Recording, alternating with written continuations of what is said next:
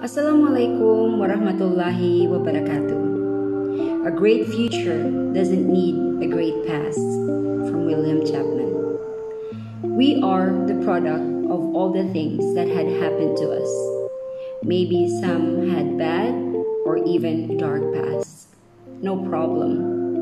Khalid bin Walid radiallahu anhu was the commander-in-chief who killed many friends in the Battle of Uhud, then paid for it by becoming the commander-in-chief who the enemies feared the most.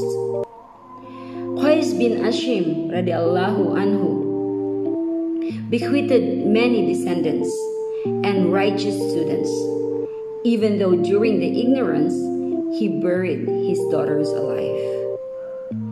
When Allah subhanahu wa ta'ala created creatures, he wrote in his book, which is above the throne, "My mercy precedes my wrath."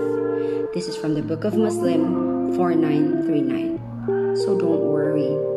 The importance of the past is building awareness, character, belief, knowledge, habits, endurance, and courage so that we can develop the future.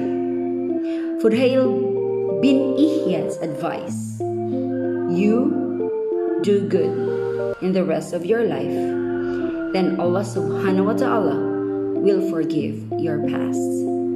So let us meet a great future, and that inshallah we can all meet in Jannah. This is Khadijah, Islam Revert. Jazakumullahu khairan katsiran. Barakallah.